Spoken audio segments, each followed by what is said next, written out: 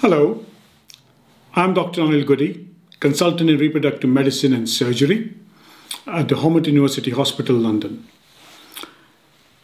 Today I'm going to discuss a case that has been sent to me by a senior consultant, and without doubt it is a slightly confusing case and worthy of a discussion. One of the things what you learn in England is that consultants bounce ideas with each other. We would pick up the phone and ask our colleagues if we were creating, or we looked at something and we thought it was an error or we got something wrong. That forms the foundation of good medical practice and also allows us to learn better. I am more than happy to answer any queries sent to me as long as it's in full format, and I'll be happy to discuss this in an open forum, maintaining patient confidentiality.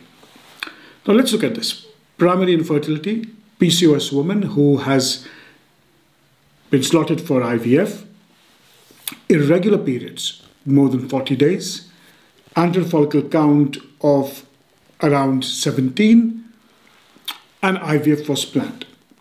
So let's look at the first cycle. In the first cycle, she was given an antagonist cycle. She had a baseline AMH of 3.6, an FSH of 6.2, LH of 6.7, still reasonably within normal limits.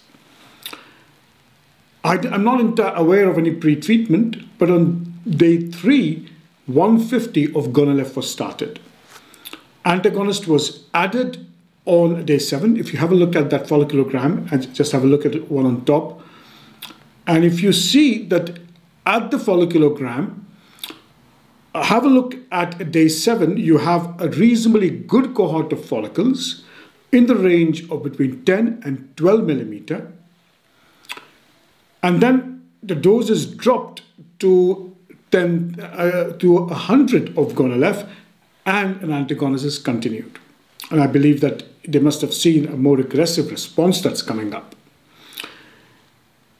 Let's look at the next scan. The next scan is done on day 10, 3 days later. And often I would say take a ruler and put a line across that to see the trajectory of growth. Remember one thing, that follicles grow faster after 14 or 15 millimeter. And the reason is that their dependency on FSH steadily decreases, LH replacing it. And it's important to know that increasing the dose later on and pushing the ovary harder very rarely makes any benefit. And that's something which you have to understand.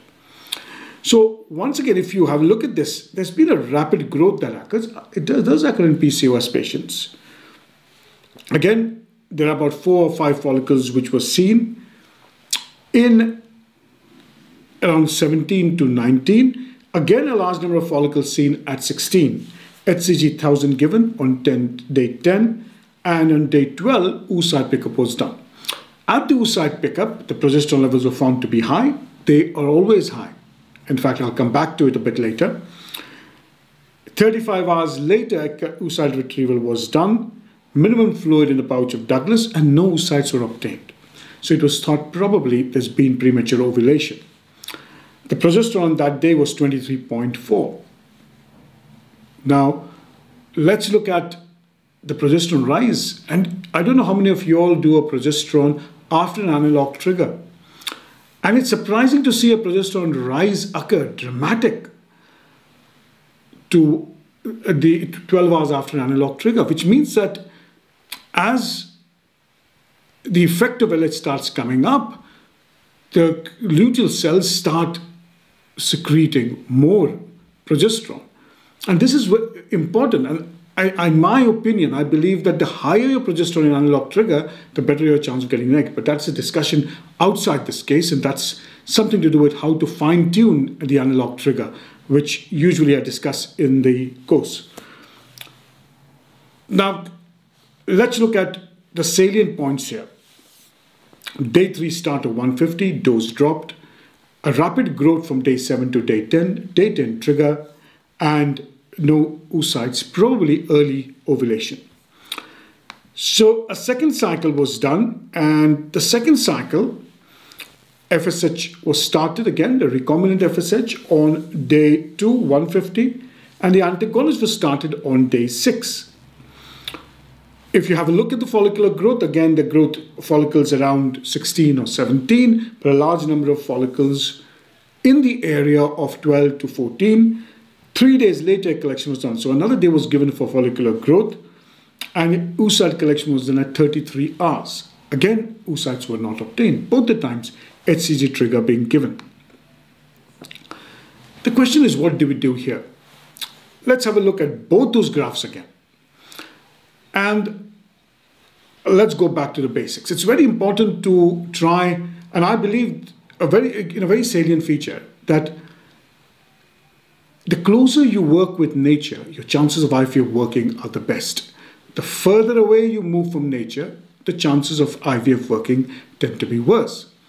This lady is responsive. She's certainly responsive to 150 of gonadotrophins with a very rapid growth. But why is it that you don't get eggs? I think it's still difficult to answer this question, but I can suggest a few changes that we may do here. One is, I'm quite happy that you can try the antagonist cycle, but start stimulating either with pre-treatment with Proganova or the pill. The reason I'm saying that, it suppresses a certain amount of LH. Now, if you have a look at the LH in the first case, the LH in the day of oocyte pickup was 0.3 or 0.4, indicating that cetrotide or the antagonist had worked. What I would suggest is a slight change here. I would suggest that we move from giving recombinant to giving HMG. My reason here is, I think in PCOS we should not be using recombinant, or rather move to HMG, because one is, if you're planning for a fresh transfer, your results are slightly better with HMG because it lowers progesterone.